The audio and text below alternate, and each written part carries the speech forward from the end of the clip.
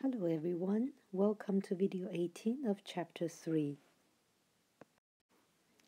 In this video, we will talk about the usage of adding artificial variables as a trick to put the LP problem in canonical form. So as we have commented before, this step, putting the LP problem in canonical form, is not an obvious step. In general, it's not easy. So the key step in the whole solution of solving a linear programming problem is to put the constraint in canonical form. And we want that to have also a feasible basic solution. Once you have done that, then the objective function can then be easily expressed in terms of the non-basic variables. So that step is relatively easy. So we'll be focusing on the key step here. Okay? And we'll be focusing on using a specific technique, that is adding artificial variables in a smart way. Let's do a general discussion. Say, consider I have a set of constraints, which is listed here as in a standard form with equal sign. Okay, and we are going to call this system 1. We'll refer to that. So we have n variables, and then we have m equations, and they are written as a equal sign. Okay, and then the coefficients are a with indices, and the right hand side is bi. I runs from 1 to m. Now we first make a kind of obvious observation. I wish to have the right hand side be positive. So if in any case you have one of the b's that is negative, so let's say bi is negative, you could easily multiply that equation by a -1 sign and make the b positive and change the signs of the coefficients a. Okay, so from now on, we would require a system to be written like this, with the right-hand side, all the bi's are non-negative, bigger than or equal to 0 for all I. We now introduce a set of artificial variables, and we introduce one to each equation. So totally we'll have m of them, and we label them as xm plus 1, m plus 2 to m plus m. And these are restricted variables, so they are bigger than equal to 0. And then we add 1 to each equation in the system 1. Okay, so here is the system after we added the artificial variables. So we add xm plus 1 to the first equation, m plus 2, xm plus 2 to the second equation, and xm plus m to the mth equation.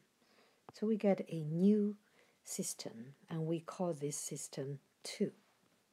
Okay? So why did we do that? What advantages do we have now? Let's take a look. Okay, so we make some observations. We see that system 2 now is in canonical form with basic variables. These are exactly the one we added in. So there are m of them with the largest index here. And the associated basic solution is now feasible, because we have the assumption all the b's on the right hand side, they're non-negative, and then the basic solution is x1 to xn with these index, all these are 0, and xn plus I on these ones are just the corresponding bi's. So xi would equal to b of I minus n. I make the index I to be n plus 1 to n plus m. Okay? So it is in canonical form, the constraint here. Now here comes the real trick. So we want to associate the constraint in 2 with the following linear programming problem, which we call it 3, we label it. So we want to minimize a quantity we call W here, which is just the sum of all the artificial variables that we introduced. Okay, so just add them up, and then use the set 2 as the constraint, and then require all variables to be restricted. Okay, before we discuss the connection between this problem and the original one, let's look at how we can solve this. So we can put this problem in canonical form, which is easy to do because the constraints are already in canonical form. So what one need to do is to rewrite the objective function in terms of the non-basic variables.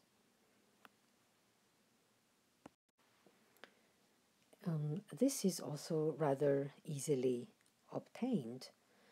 What one could do is simply adding up all the equations in the system 2. If you do that, we'll get the following.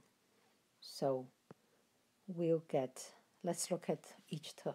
We'll get a term with x1 if we add all the equations up, where the coefficient negative d1 would just be the sum over all the columns in front of x1 in that equation. Okay?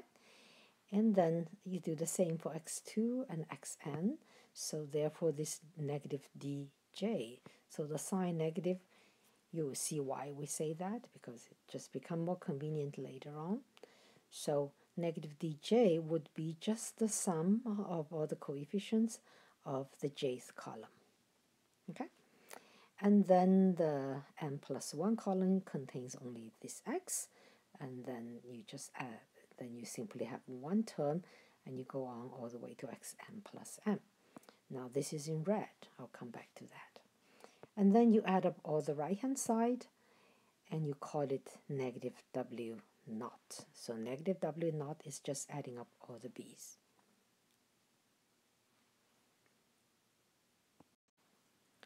Okay, so we make an observation of this red term here. Why do I put it in red?